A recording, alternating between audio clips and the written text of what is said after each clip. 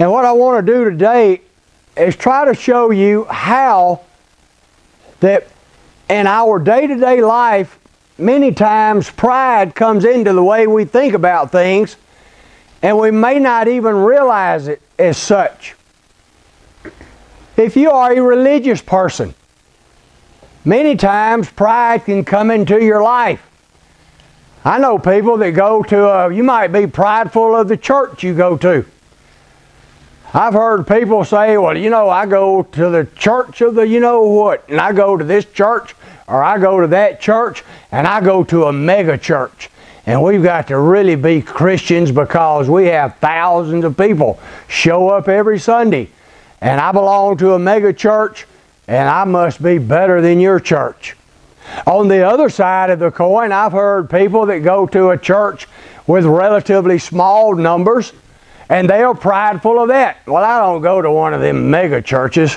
I don't agree. You know, they're just too liberal. I go to a small church.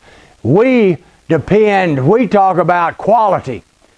I would rather be with a small church with quality Christians than one of those big churches.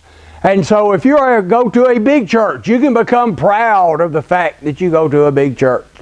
If you go to a small church, you can become proud of the fact that you belong to a small church.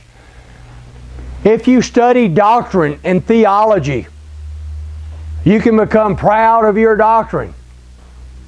The Bible talks about the Word of God is the sword of the Spirit. But there are people that take the sword of the Spirit and try to kill other Christians with it. I've been in a number of debates with people, and they pull out their sword and say, I believe in predestination.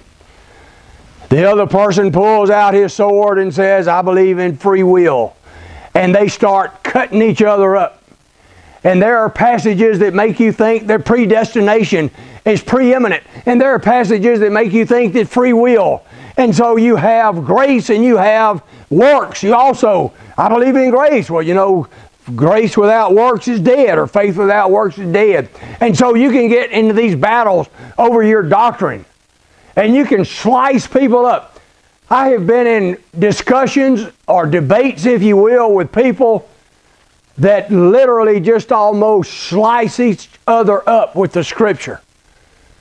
And they will walk away wiping off the blood, metaphorically, putting their sword in the scabbard and thinking that they have won an argument, when all they have really done is made somebody think, I never want to be like that person. I'm reminded of the joke of the two kids that were talking about the race of Jesus, the ethnicity of Jesus. And one of them said, well, you know, Jesus was Jewish. He was a Jew. And the other little boy said, well, Jesus might be Jewish, but God's a Baptist. A lot of people feel like that. I'm proud that I'm a Baptist. I'm proud that I'm Presbyterian. I'm proud that I'm Methodist. I'm proud that I'm Church of Christ. I'm proud that I'm Pentecostal. I'm proud that I'm Catholic, buddy. We're better than you are. You're just a second class. And let me tell you why. And so we can become proud of our doctrine. We can become proud of our church. We can become proud of so many things.